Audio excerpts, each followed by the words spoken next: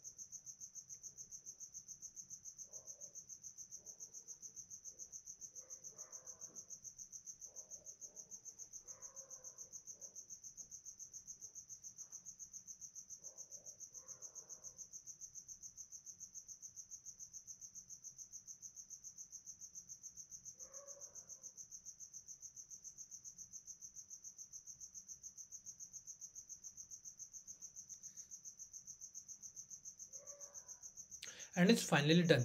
Now just simply come back to the lab instructions. So we are done with this command. Now just simply scroll down, then copy the point number 4 command, copy like this, come back over here, paste, hit enter. Then copy the point number 5 command, copy like this, come back over here, paste, hit enter. Wait for a second, and it's done. Now as of now we have to just simply perform all these commands. Now if we just simply scroll down and click on the check my progress, you will get a score without any issue. And if the score is not updated, no need to worry, just simply wait for a couple of seconds and you will get a green tick over here for sure. And that's the way we have to complete this lab. If you still have any doubts, please do let me in the comment section. Thanks for watching and have a good day guys.